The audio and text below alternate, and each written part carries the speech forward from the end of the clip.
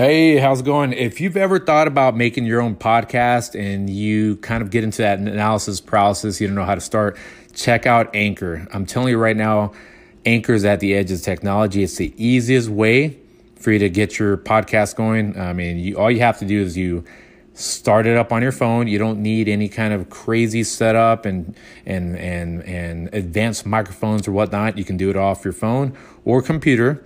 And the cool thing about Anchor is that it automatically distributes it out to the most popular podcast platforms, right? So what I'm talking about is it can get it to you on Spotify, Apple Podcasts, and many more. And you can make money off your podcast with no minimum listenership. It's easy. And it's kind of an all-in-one. So check out Anchor, get your ideas, get your motivation out there into the public space. Download the free Anchor app or go to anchor.fm to get started, okay? Download the app or anchor.fm to get started.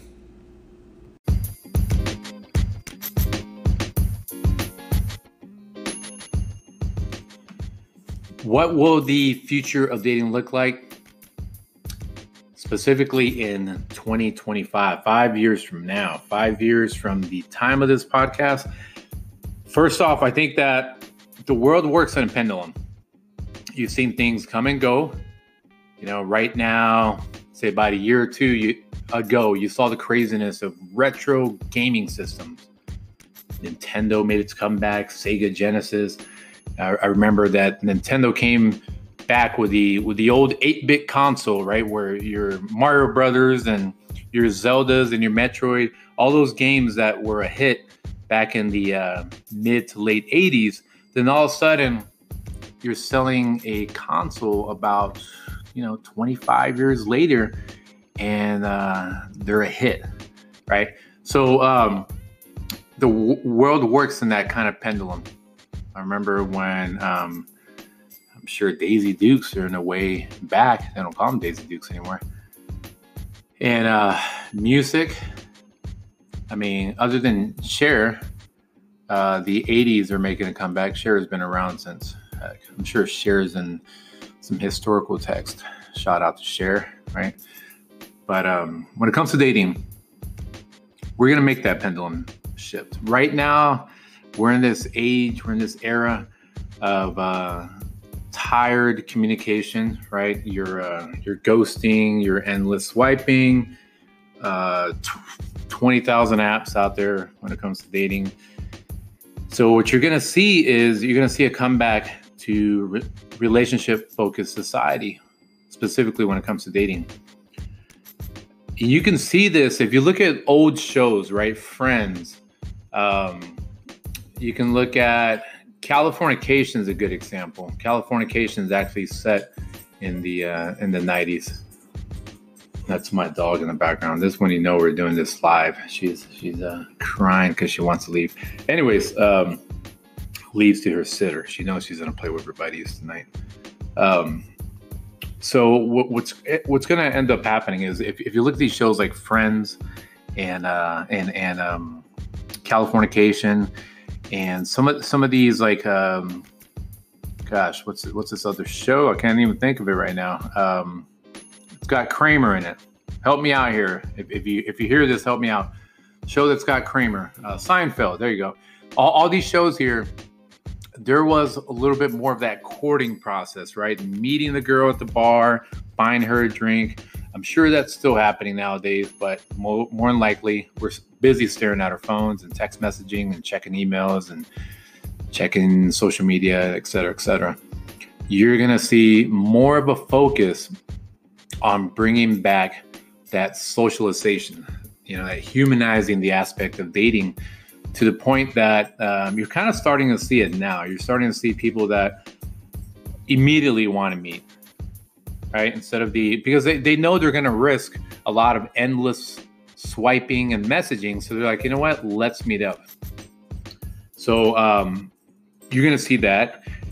I think websites like meetup.com and Facebook events, anything that's geared towards getting people together, you're going to see a rise in those type of events. And maybe I'm being biased because I had an events company Synergy Dating years ago, which I may possibly bring back. Got to keep that on the hush. And I actually thought that it was a little bit ahead of its time, or at least the timing didn't work in some ways, because years later, after I started my company, that's when Tinder, Bumble, and all these sites, all these apps blew up. So that right now, I think is the future of dating. Is we're going to get back to wanting to become a tribal society, a society that wants to be together, wants to get to know each other in real life, IRL. Right now, though, we're kind of in this valley before we get there. It's kind of a dating recession, if you want to call it that. And if you were to bet your money on the money market of dating, I would definitely invest your money in the next couple years. I mean that figuratively. I would put my money, instead of online dating, start shifting over to in real world type of meeting locations, areas, groups, clubs, things of that sort. That's where I see it going, especially because the generation that's going to take over that socialization, by then, the ones that call us okay boomers will be the boomers themselves, will be in their 30s. And I'm sure by then they have been saturated and exhausted of their Snapchat, their Instagram, and all these apps. And they're going to want to push towards meeting in real life. So that's where I see dating in 2025.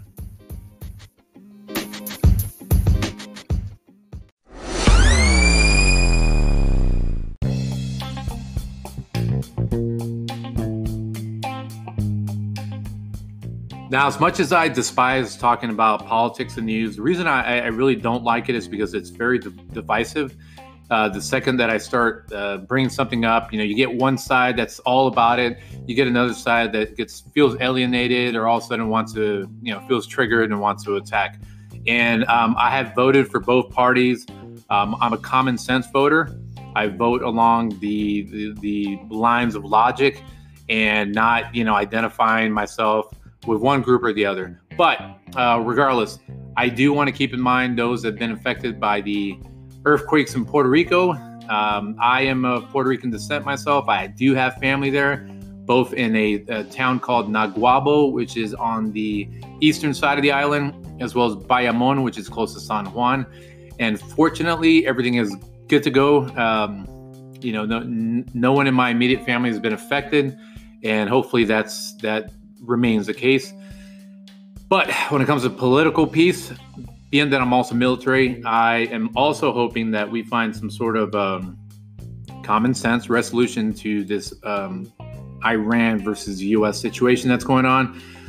A couple days ago, we had approximately about a dozen missiles that fired from Tehran to Al-Assad base in Iraq. And, let's put in perspective. You have folks that join the military for different reasons, whether it's a legacy, right? They're third generation, fourth generation. Maybe some are trying to get out of a crappy situation, whether, it's poverty, abusive homes, trying to make something of themselves. And they've grown up with this idea of wanting to be something beyond themselves. And the military is a great place to do that. And fast forward, all of a sudden now they're on a base and they're hearing sirens go off, and they're thinking this is it. While everyone else is bickering back home on social media, crying about some reality stars fallout, they're wondering this is it, right? They hear the siren, they hear literally in 20 seconds they hear a warning that a missile's about to come down on their base. And fortunately, we have, from what I'm told from verified sources, no casualties. But put that in perspective, right? You have folks that join, but as they say in the military, they all fall in. They all become part of a community. And regardless, right? Regardless if you're a long tab, what they call a special forces ranger who's gone on 10 combat tours, or you're the about to retire officer or enlisted, or you're the new recruit who just got to basic, you're all part of a group. And I hope that those on the outside, those that do support or maybe don't support policies or sit on one side of the fence or the other, if you can just at least see, the respect and towards the sacrifice that these folks make, it is something I'm proud of being part of. And it's opened my eyes to gratitude. So that's what's going on nowadays. It's a good reminder if you're listening to this years later, months later, of what was going on in the world. But let's get back to the dating stuff here at the Dating Doc Podcast.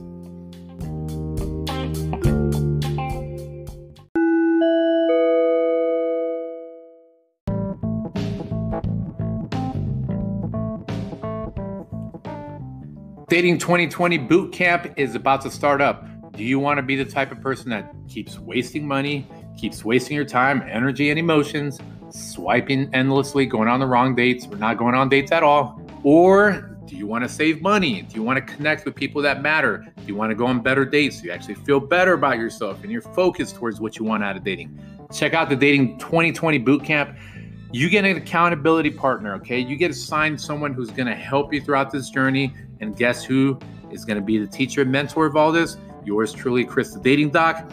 I'm doing an introductory price right now for those that listen to the podcast, $29.99 for this 30-day boot camp. Okay, that is inexpensive as heck.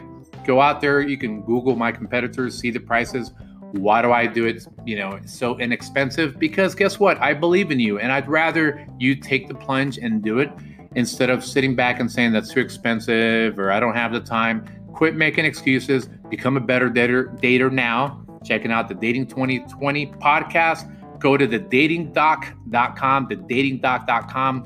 Register now and get your accountability partner, and let's get better at dating in 2020.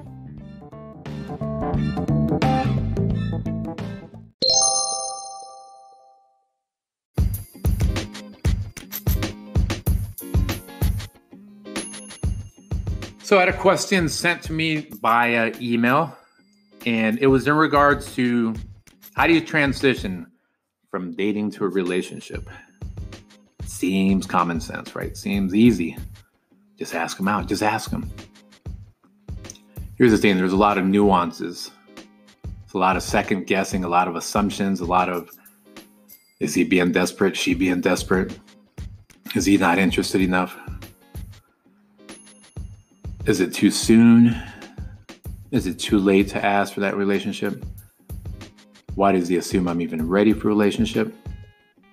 Not that easy. Not that easy to transition from dating to relationship. So this is a surefire way of transitioning from dating someone to a relationship. You can make a couple of subtle jokes, right? You can say, hey, look, I know you got about 50 potential dates, but I'm hoping I can at least make your top 10%. And this is, it's subtle, but it's funny because it's a good way for you to find out where you sit at. And you can get a response, right? You can say, yeah, you're definitely in the top 10%. Oh, you barely made the 11% cut. And at least there's a little bit of that. You're kind of putting them on the spot. And if you are top 10%, for real, then you know that he or she likes you. It's a great thing.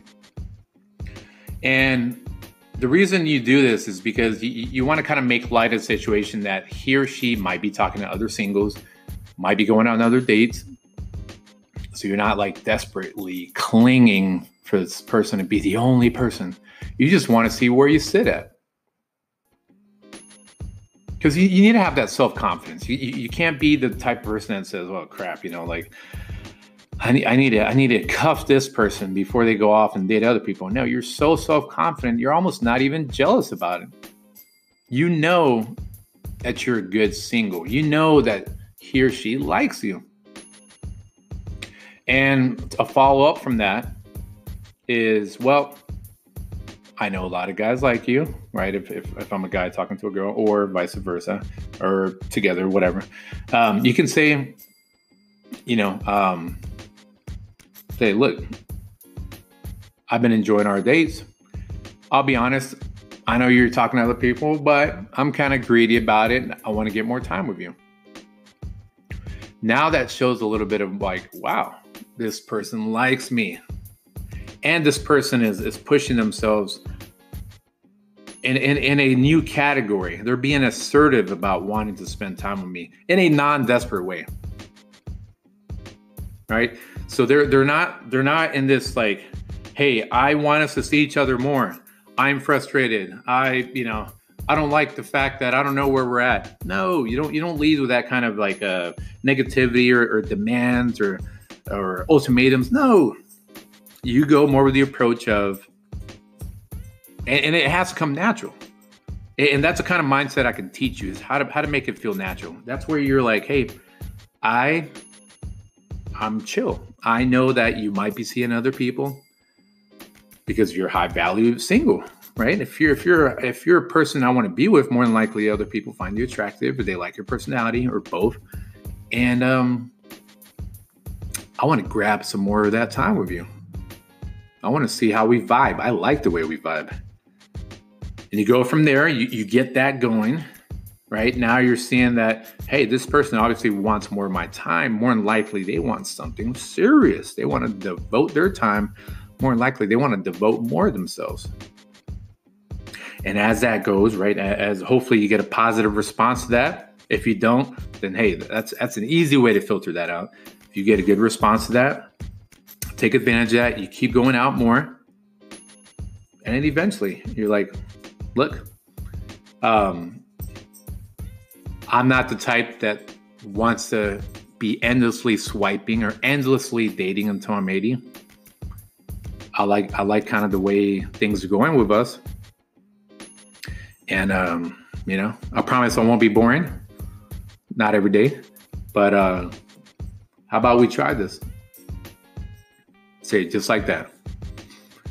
Give them about 24 hours to answer. You say, you know what? You don't even have to answer right now. I want you to think about it all. I want you to think about the fact that you're going to have to deal with my lazy days where I just want to watch Netflix, that we can go out and have our drinks, that we can misbehave when no one's looking, right? You got to keep it fun. Got to keep it wholesome as well. The fact that now, instead of spending time on apps, we can be spending time sending each other memes, right? Instead of swiping, we're sending each other memes. So you kind of frame it in a way where you're telling that person, here's all the left and right limits of what's going to be happening, right? This is the kind of stuff to look forward to. Knowing that when you wake up, there is one person that's all about you.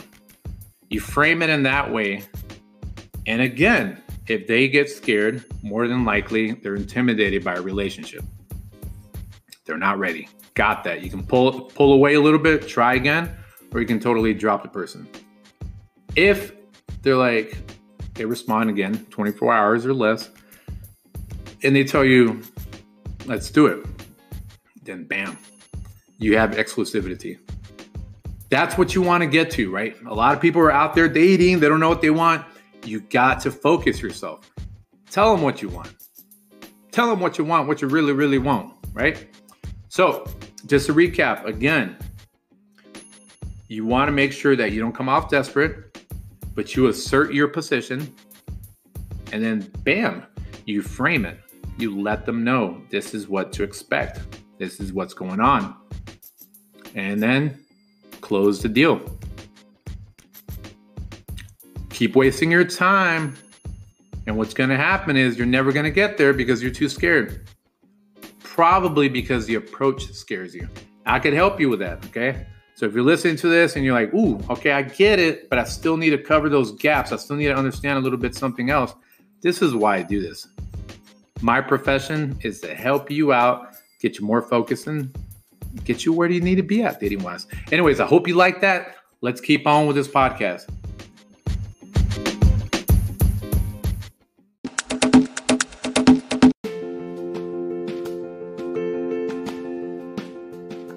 This wraps up the third episode of the Dating Doc podcast, and we could use some ideas from you, the listener. If you are wanting to listen to a divorce lawyer who can talk about maybe some examples of the craziest stories they've had from past clients, it can be something like a technologist that I know who can talk about why is it that apps are built a certain way and what makes them addictive, right? And that could be relevant to dating apps. We can even go total left field. I have a friend of mine who likes to talk about cupcakes. She makes them. That's her business. We can talk about how that relates to dating. I have a friend who talks about the openness of BDSM, polyamory, and other types of relationships. So any ideas, any topics, any subjects you want me to bring in, any lessons, things that have been affecting you dating-wise and you'd like a little more clarification on, let me know. Hope you've enjoyed it. Take care.